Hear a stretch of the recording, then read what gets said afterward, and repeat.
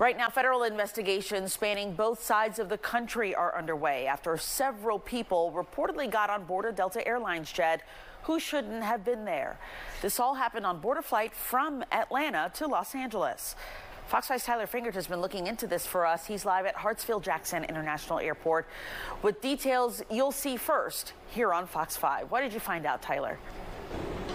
Yeah, Christine, good afternoon to you. A source tells me up to 6 people fraudulently obtained boarding passes to get on board a Los Angeles-bound Delta flight here in Atlanta last week. Now the FBI wants to figure out how it happened.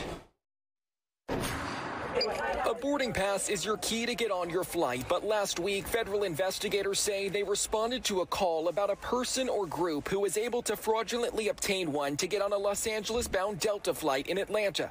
Passengers were shocked that something like this could happen. That's a huge risk that people are heading on with fraudulent boarding passes and documents. It's not safe for me as a passenger. The FBI tells Fox 5 it's investigating the situation on board Delta Flight 345 Friday morning. Agents say some passengers were detained and questioned once the plane landed in L.A.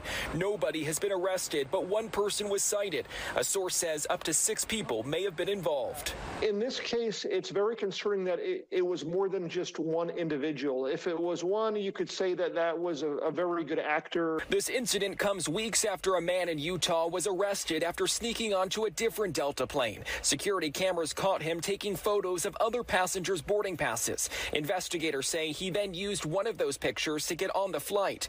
Aviation analyst Kyle Bailey says technology is making it easier to stow away. The reason why we're seeing this happen more frequently is a combination of things. Number one, you're easily able to duplicate things, whether it's on the iPhone or, cutting and pasting a PDF or whatever you might do.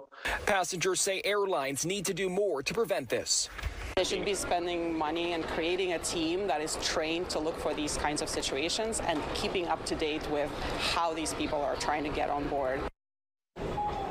An FBI spokeswoman says, well, they have not made any arrests. She says the case is active and ongoing. As for Delta, the airline tells me they are cooperating with law enforcement. We're live at Hartsfield-Jackson International Airport this afternoon. Tyler Fingert, Fox 5 News. Alarming to say the least. Tyler, thanks so much.